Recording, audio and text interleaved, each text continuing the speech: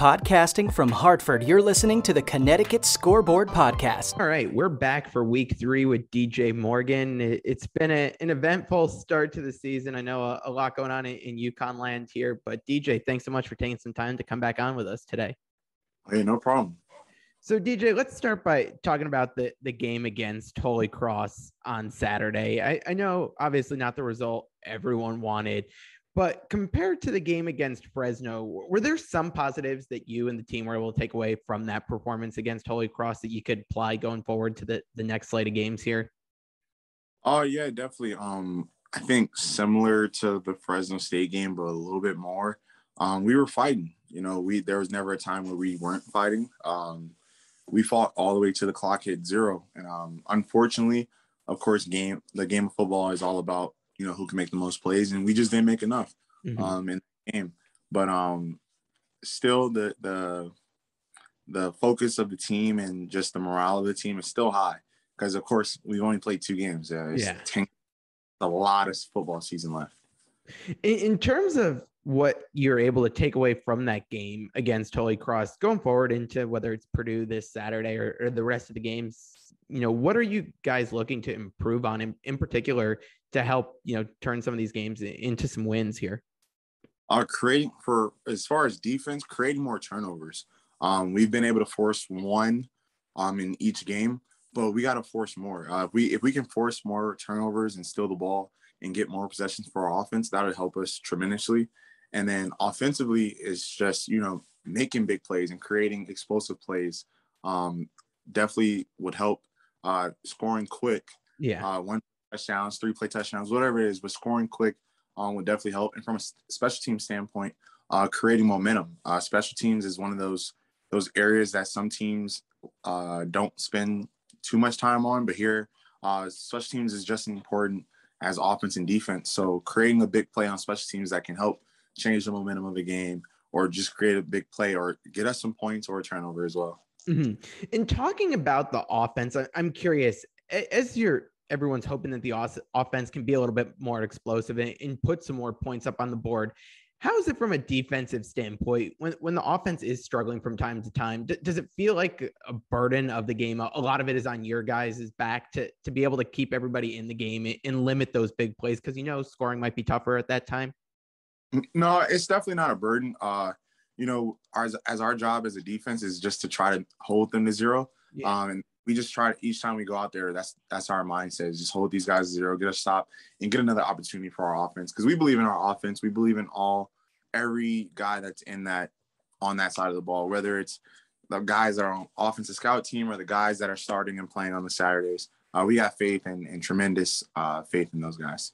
I know you talked about the team morale still being pretty high and everyone, you know, fighting through the end of that Holy Cross game. I know a couple players have called out, and I'd love to get your thoughts on it. There was that clip that went viral in the huddle there with Coach Spanos there, and it seemed like the team wasn't buying right into it at that moment. And it seems like everyone's kind of come out and debunked that. From your perspective there, what was that moment like? And did that clip just simply get taken out of context there? Yeah, the clip definitely got taken out of context. In that team huddle, Coach Spanos was letting us know we got to get the ball out, get the ball back to our offense. Because, of course, I believe there was like about 4.5 minutes left. Yeah.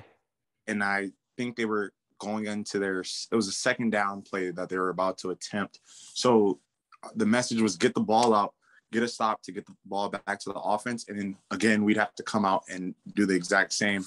And when Coach Spanos put his hand up, if the clip was to roll more, you'll see everyone was in there locked in. Because I believe there was still about 30 more seconds left in that TV timeout. So we were all in the huddle, locked arms, hands in the air. And we went out and got a stop and gave another chance for our offense. In terms of what's gone on since the game, I don't know how much you could share, but what's the timeline been like for you in terms of what the events of the past couple days have been like? You know, obviously it came out Sunday that Coach Edsall had initially announced that he was going to be retiring at the end of the year. Was that something he came in and spoke with you and the rest of the team about, but before that went out there? Yeah, he talked to us about that right before it went out there. But the timeline, things have been going the last 72 hours or so after that game. There's a lot of events that happened. But the guys and the coaches that are still here are our main focus has just been to, kind of quiet that and just keep the focus on Purdue, because at the end of the day, we have to go out there and play Purdue on Saturday. There's no getting around that game. So we have to go out there and perform against Purdue. Yeah, I know it was Bruce Feldman of The Athletic who had said that kind of in this timeline of events, there had been some issues in the locker room. Do you have any thoughts on what the locker room was like over the past couple days? Over the past couple of days, the locker room's been good. After the game, of course, guys there's emotion. So, guys are just getting after each other, letting each other know, like, we have to be better. This isn't acceptable. Like, losing the Holy Cross, they were the better team on that day, but we have high standards for ourselves. So to lose that game and lose any game, it just isn't right. We have high standards. When Coach Edsall had let you guys know that he was going to retire, and then you find out the next day he's actually not going to be coming back at all, was there any surprise to the team there? Were you guys expecting him to last out the rest of the season once he had made that announcement to you guys? Oh, yeah. Initially, yeah, we were. And then, of course, like, when you get the news that that's not what's going to be happening, it was one of those things where you got to adjust. We just had to adjust to the new era and the new that's going to be happening. Yeah. So you've got Coach Spanos there now as the interim, as a guy on the defense. I'm sure you've got a good relationship with him and have been close with him. For those who might not be as familiar with him, because he hasn't been in the spotlight quite as much in putting himself out there, what's he like from a coaching perspective? Oh, man, Coach Spanos, he brings enthusiasm. He brings all that stuff, the juice to practice every single day. And he's the same guy every day, no matter what day of the week it is, what time of the year it is, what time of the morning it is. Coach Spanos is the same guy through and throughout. What's it been like as he's been getting up to speed here now, taking on the head coaching duties? Is he just kind of jumped right into it? What's it been like? Yeah, he's jumped right into it, and it fits him well. He's definitely, he can relate to all the players. He gets along. He already got along with all the guys on the offensive side. And now that he's able to, be around the offensive guys more, the offensive guys are being able to see what we see on the defensive side every day. And for me, being a linebacker and Coach Spanos being the linebacker coach previously, we're around Coach Spanos all the time. So they get to finally see and hear the jokes that he makes that goes over some guys' heads. In terms of getting ready this week for Purdue, you've got the new coach there. You've got a new quarterback's been announced that's coming. Does it feel like this is kind of a reset for you and the team to say, hey, like past two games, like that's in the past and it's time to move on now and see what we could do the rest of this season here? Yeah, definitely. Our mindset is we're on a 10-game season right now. Everything resets. Obviously, our record doesn't reset, of course. But in our minds, this is a 10-game season. And we have to go out and perform. And we're going to take it one day at a time and one game at a time. What's it been like preparing for Purdue? You got a Big Ten team here coming to the Rant, which is always exciting. What's it been like preparing for them, and what are you expecting from them? It's been fun preparing for them. Of course, every week is fun preparing for the opponent. And we're expecting them to come out and be a physical football team. Offensively, defensively, and special teams, they're solid in all three units and in all three phases of the game. And we're looking forward to that challenge. I'll get you out and we could wrap on this one with Coach Spanos taking over and you haven't worked with him so much. What's something about him that people might not know or might not understand about Coach Spanos, having not interacted with him much? Coach Spanos is funny. He's definitely what we call a good crazy. He can flip the switch any second and go right back to joking. But Coach Spanos, we all know when it's time to work, it's time to work. And there's also times to, joke around. And he's really good at building fences as far as like building fences in our lives where there's time for jokes, there's times for, getting the business, and also keeping in mind that, family's important. Continue to talk to your family because, of course, all of us are away from our family. So being in touch with that side as well, off the field and then on the field. I lied. I've got one more here as I'm thinking. Since he's taken over, have things changed much in terms of the way you guys have been preparing this week or things like that? Or is it still kind of business as usual as it had been leading up to the past couple of weeks here?